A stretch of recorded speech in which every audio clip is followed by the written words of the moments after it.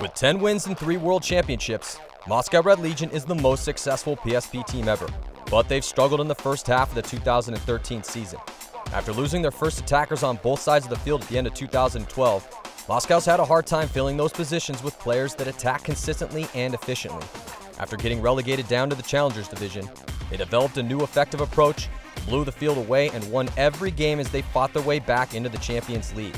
Rookie Kevin Klum, veteran Kirill Pridny, Denis Golev, and last year's Top Gun Award winner Alexander Berdnikov are all playing well this season, and the whole Red Legion squad is looking for redemption at the PSP West Coast Open.